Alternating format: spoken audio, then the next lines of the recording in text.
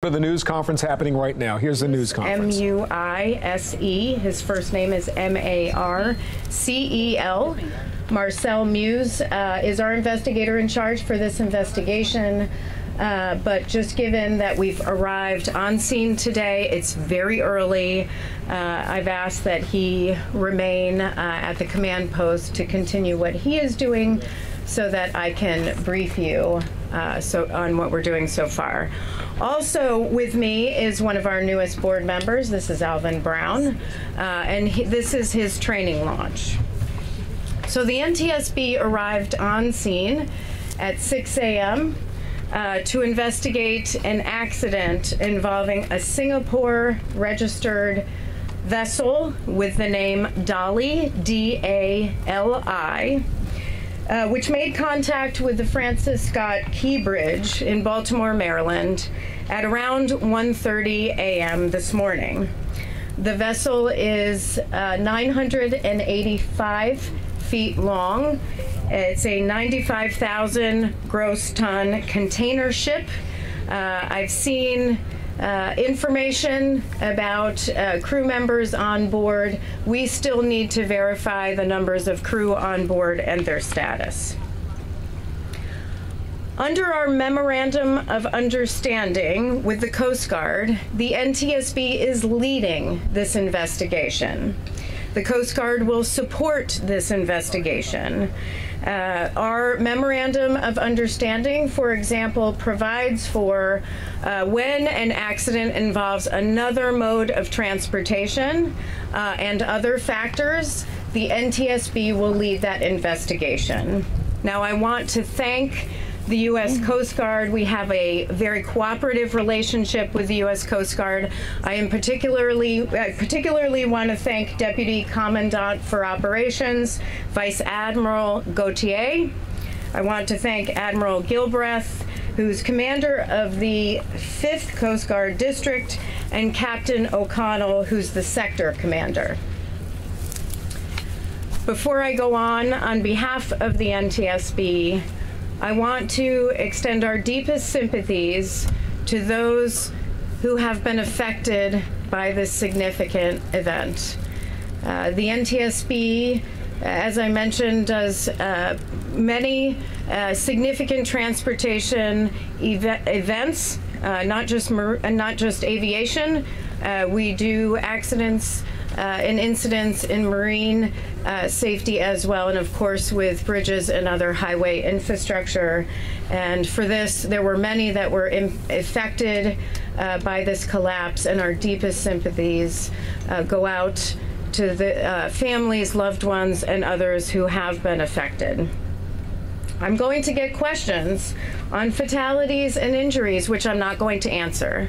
That is not something that the NTSB answers. I will refer you to local authorities on all of that information. What I can tell you is a search and rescue is still underway. So we are very hopeful, and again, our thoughts are with the families and their loved ones. Again, we got here at 6 a.m. And we are standing back to allow the Coast Guard and Search and Rescue to continue their search and rescue operations while we gather information from the command post. There is a lot of information that we can begin to collect. We have a team of 24 on scene, including Member Brown and me. The team of experts include experts in nautical operations, and what they're going to look at and begin to collect is information on vessel operations, safety history, safety record.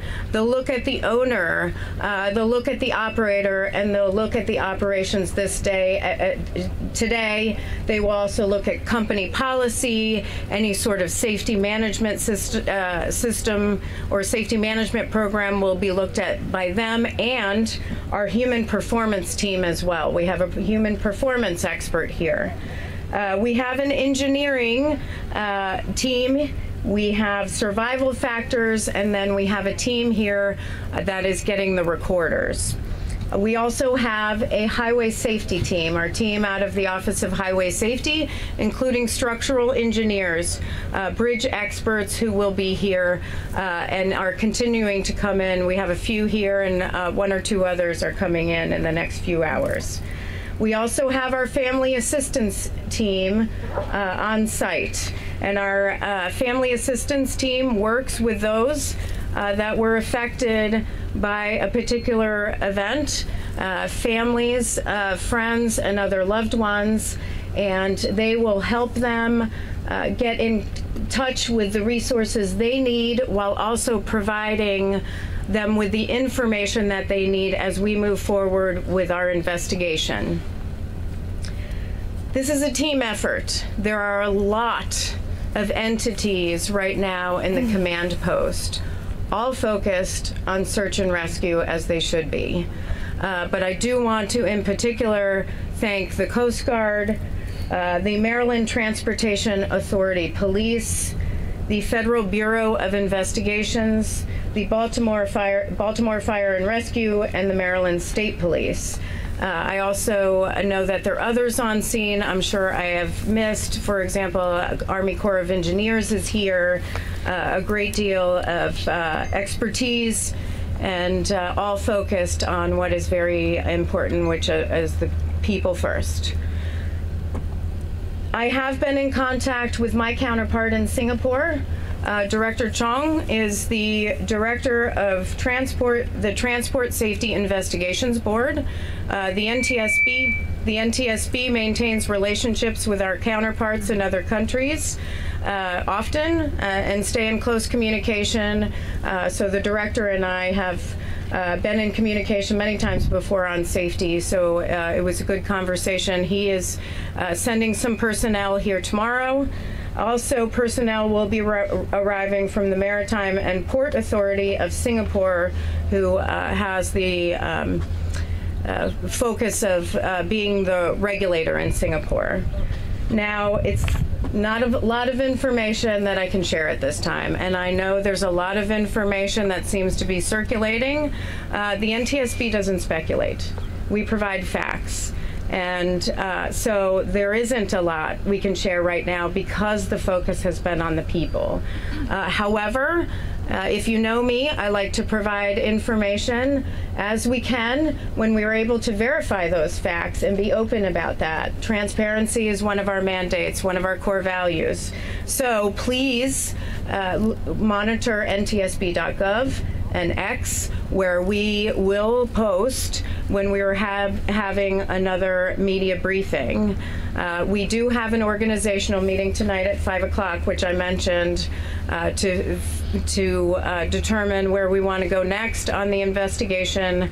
But there's a lot of information we need to gather between now and then in the days and weeks that follow. So with that, I am going to take questions. I will call on you. Please state your name and your affiliation. We'll start with Tom and then go over here. Thank you, Chair Halmody. Tom Costello with NBC News. You spoke of one of the teams within this NTSB structure looking for specifically the recorders on board the ship. Can you speak to what type of recorders may be on board the ship, and what do you hope that what information might they provide? Yeah, at this time, I will have more information about the recorders tomorrow.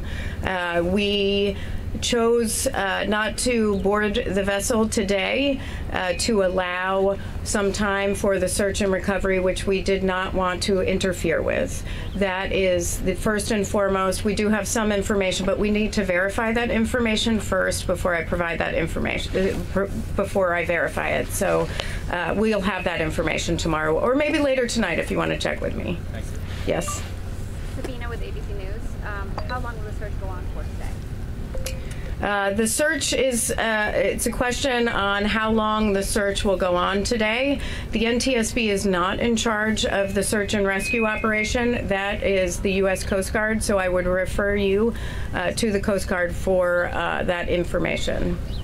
Yep. Hi there, Nicole Skanka, CBS News. Were the tugs pulled loose before the ship lost control, and can you give us a rough timeline of when they were pulled loose? And also curious just what you can tell us about the timeline, how much time lapsed between the pilot notifying authorities and the actual crash itself.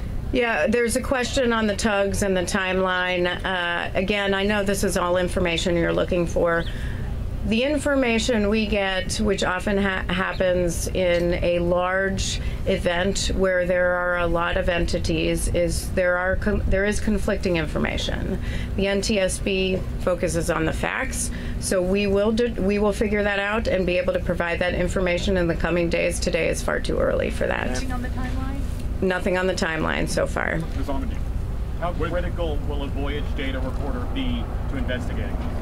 How critical will a voyage data recorder be to investigating this? It will be critical. It's a critical piece of our investigation, which is why we have a recorders team here. Have you been able to investigate or figure out why this ship did not immediately drop anchor when the power went out and they were on course to fly with this bridge? Again, that will be, the question is on dropping anchor and whether they did or did not, and the timing on that, again, that'll be part of our investigation and part of our timeline. I can provide you more information on that in the coming days, but not today. Rina Bharadwaj, ANI. Just wanted to check, do you have any information on the crew that was on board, their nationality? Were there 22 Indians on board? Apparently there's a report that says there were 22 Indians who were on board. The question is who was on board the vessel and nationalities. I've heard conflicting information on that as well. We will have to get back to you on that. Yes. Do you have any reason to believe there were major deficiencies with the vessel before it set sail? What are you learning from previous inspections? The question is, were there any deficiencies on the vessel before it sailed, and will we be looking at any safety information? That is part of our investigation, where we look at in-depth at safety information, anything that may have occurred prior to this, any sort of safety history with respect to the vessel, any sort of maintenance that was done to a vessel or the vessel or component on the ship. We will look at all of that, but it's much too early for all of that. You spoke about the government assets that are here. Can you talk about the private sector folks that you're working with? Are there folks from Maersk? Are there folks from the insurance companies that you're in contact with now who are on the scene today? The question is, who are we working with from the private sector folks? I mean, certainly we're working with the owner-operators, which are two different entities for this vessel. We will be working with the pilot association, and we will have a number of federal, state, and local partners as party to the investigation. We are going to designate those tonight at the organizational briefing, and I'll have more information on that tomorrow. Sure. Given obviously the search and rescue effort is the main focus right now, handled by the U.S. Coast Guard, but the Key Bridge being such a major thoroughfare for the city and for our commerce, for our entire country, not to mention the waterways being shut down, is there any sense of urgency to get this cleaned up faster, or what exactly is the priority beyond just the search and rescue? There's a question on what's the priority beyond the search and rescue. We don't, certainly investigations are a priority. Certainly environmental considerations are a priority, and so is traffic and getting, cargo vessels in and out of the port of Baltimore. It's not the NTSB's priority. We have a number of organizations, including the Department of Transportation, Maryland Department of Transportation, the governor, that's doing a lot of work on that. But this is right now it's about people. It's about families and addressing the needs of those that were impacted. That's the focus. I don't think anybody in that room right now at the command post is thinking about what are the next steps to get things cleaned up. They're working to figure out who was impacted, if anyone was impacted, and how do we address that, because that is and should be the priority always. Eric Rosales with EWTN News Nightly. You talked a little bit about the families, and you talked a little bit about the rescue effort that's taking place. Have we confirmed that there were any more than just the 6 construction workers that were on the bridge itself? Were there any more possible other cars, other drivers on the bridge? So there's a lot of information. The question is on, have we been able to confirm information on the number of cars on the bridge, the number of workers on the bridge? There are a lot of numbers that we've heard back and forth. We need to verify that. The search team is doing that now. That's not for the NTSB, that is for the local authorities, Maryland State Police, and the Maryland Transportation Authority, as well as their federal partners through the Coast Guard, to be able to verify that information in particular. So as of right now, there could be other victims than just the 6 that you're searching? There are, nobody is going by a number. They are just looking and they're searching. Chair? That's what's important. Chair, were there any kind of structural protections on this bridge? I mean, can you tell us anything about how it was built? I mean, I've been hearing about dolphins, which are concrete, even kind of ways to stop a collapse like this. Can you tell us anything about the structure of what was once there? Yeah, the structure of the bridge, there's some questions about the structure of the bridge, protective structure around the bridge or around the piers to make sure there isn't a collapse. We are aware of what a structure should have. Part of our investigation will be how was this bridge constructed? It will look at the structure itself. Should there be any sort of safety improvements? All that will be part of our investigation. We go very broad in our investigation. But in this sense, has that bridge ever been flagged that needed some kind of security revision or something like that?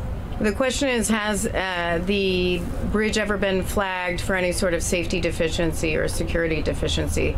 That is information that we will that will take time to dig through.